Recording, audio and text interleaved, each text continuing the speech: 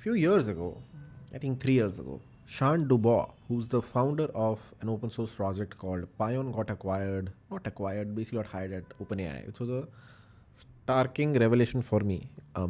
Building an open source project usually isn't very rewarding.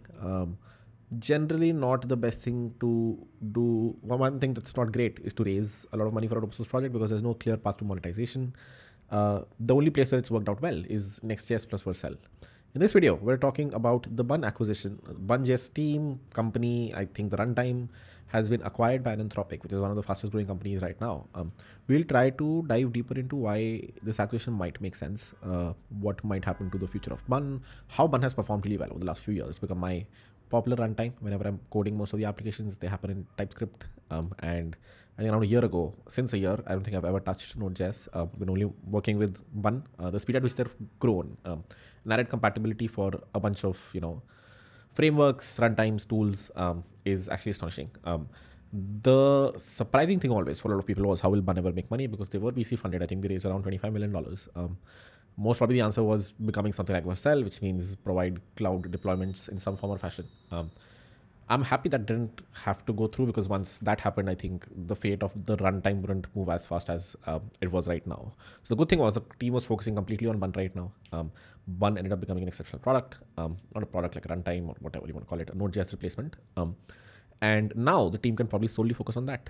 As the team joins the Anthropic team, we'll dive deeper today into why it probably makes sense for Anthropic. A surprising revelation for me, which is that Claude Code is actually written in Bun. It was written in Node.js, I think, up until a year ago and migrated to Bun around that time. And how Claude Code, which is an app layer product for Anthropic, which is primarily an AI lab, ended up becoming a big revenue generator. And lastly, why this acquisition makes sense. With that, let's get right into the video. All right, we'll start off with a tweet. This tweet came out around 3 months ago, where Claude Code tweeted that they now have a native installer, which basically means you do not require Node.js to run Claude Code locally on your machines, which sort of tells that the original version of Claude Code was actually written in Node.js. The same was true for Codex, which is Claude Code's competitor by OpenAI. It was originally written in Node.js, eventually migrated to Rust. And the good thing about Codex is that it's actually open source. So I think around a year ago, they open sourced. I remember the first day I opened it up and I saw, I think, Codex CLI, which was the original product, which was primarily a Node.js CLI. I don't think this is the right folder, but I'm sure we'll find it somewhere here. Seems like they got rid of the TypeScript code completely now, and the complete project Codex is now written in Rust. Is it a good thing or a bad thing? God knows, because I don't think latency or anything that Rust provides makes a lot of sense for a product like this, because this product will anyways be extremely slow thanks to a bunch of LLM calls that are happening. So I don't think the goal here was to squeeze the maximum performance by moving over to Rust. And that's why I think Claude Code sort of stuck with Node.js. The only extra thing that they did was they moved from Node.js to Bun around a year ago. But how can we be really sure that most of these apps that Anthropic is writing are written in Bun? I have a few speculations. Number one, Claude Code Action, which is another tool that they have that probably lets you do, PR reviews, things like these, is open source, written in Bun. The Claude Code CLI's final bundle is a JavaScript bundle that you can find on NPM. At the top, you can find a job listing. If you open the job listing, you'll find that the job is for someone who's good in TypeScript and who has been working with alternate runtimes like Deno and Bun. I was able to find a link somehow to probably the actual Claude Code repository. It is a private repo, but I found a link which links to a package.json at the root level, which probably again means that most of their code is written in JavaScript, and it's pretty obvious through the acquisition that the runtime that they're using is Bun. So I think it's a fair assumption to make that most of their tools were written in Bun, and it probably made sense for them to acquire the team to, number one, move fast. And number two, this is like another sidetrack, but I think most of the low-level languages like Zig, Rust, C don't have enough data on the internet, and most of these AI labs are probably optimizing to become the best at a specific language. If there is great Zig expertise somewhere in the world, it's in the Bun.js team. So that might be another reason they might use the Bun team for, which is a lot of data / expertise, specifically not in Bun, but in Zig, which is the underlying language that Bun is written on top of. There are two blog posts, one by the Anthropic team and the other one by the Bun team, both of them laying out why the acquisition made sense. For Anthropic, I think it's pretty obvious. They were able to reach $1 billion in 6 months, which probably means this tool is growing really fast. And whenever a tool is growing really fast in a niche that's highly speculated at this moment. The kind of multiples you can get for this revenue is really high, so it sort of makes sense to probably throw away some change to acquire the team, considering you're making this kind of money and you have multiples of an AI lab. For Bun, I think most people are very interested to know the future of Bun, and from what I can tell right now, and pure speculation from the side, this will probably make the runtime go faster. They'll probably have more resources because even though Bun was funded, was a VC-backed startup. At the same time, I think this was around the time they would probably want to figure out monetization. And as I said, as they started to figure out monetization, they probably wouldn't have enough expertise or time or enough of the team working on the actual runtime. Now they have enough resources to focus on the runtime. At the same time, I think some of the engineers, probably the founder, is going to move to Claude Code and build that as a side product for an Anthropic internally. There are probably two paths that Bun could have taken at this point. One would have been the Vercel route, which is to monetize themselves through a cloud deployment platform and wait for the product to get adoption, probably make revenue, and hopefully raise the next round. The other one being getting acquired by an AI lab, and I think they were small enough right now to get acquired. I think the second path makes a lot of sense for the runtime, for the team, for the VCs, and for everyone involved. I think overall, Bun would probably move faster. I think similar speculations were made when GitHub was acquired by Microsoft. Is this a good idea? Will Microsoft now, look at everyone's code and have access to everyone's code?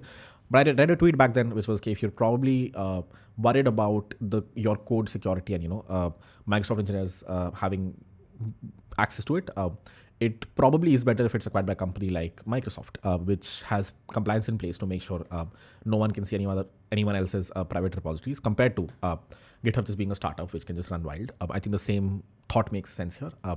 A bigger company with compliance in place will probably make sure that the runtime grows independently, probably remains MIT licensed for the future, at the same time, is able to reap off the benefits of the engineers and the expertise that they've built over the last few years.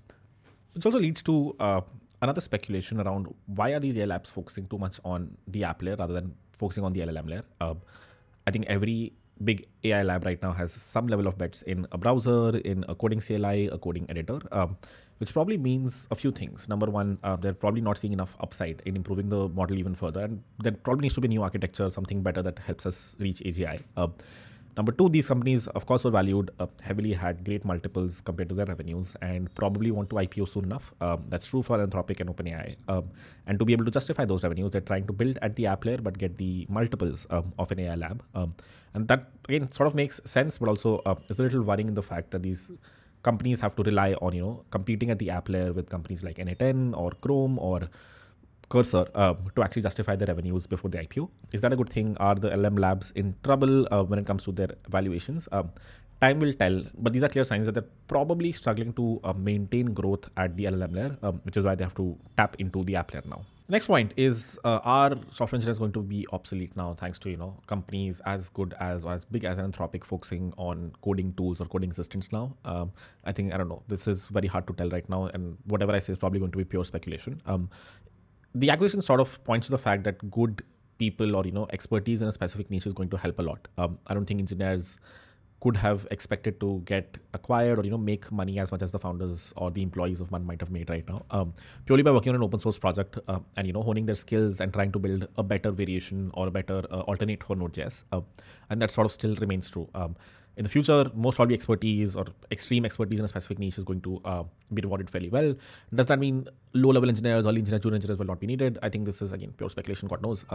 But even if that is the case, I think it might not be the worst thing in the world that people can, focus on other things rather than doing menial tasks or menial coding tasks that can probably be done by AI. The same logic sort of applies to you. Don't really need a mathematician if you have a calculator, not a mathematician, but you don't need to do menial tasks as a mathematician now that you have a calculator. You don't need to pick stones by hand now that you have machines. And if there are easier menial coding tasks that are taken over by CLIs like these, it will probably make sense, and new jobs may or may not evolve to fill the gap that might be created in the junior engineering market. Lastly, congratulations to the Bun team, and hopefully this path makes a lot of sense for people in the future to build deep tech products and open source them, and hopefully they have an exit by the end of it.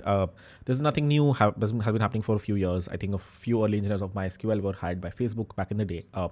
As I said a while back, Sean Dubois, who's the founder of Pion, which is a WebRTC framework, was acqui-hired by OpenAI, and the Bun.js complete team was now hired by Anthropic. So if anything, if you have an ambitious idea to pursue, could be non-monetizable at the moment, but something that actually improves the DevX. And I don't think it's incorrect to say that Bun.js substantially improved the DevX when it comes to JavaScript engineers.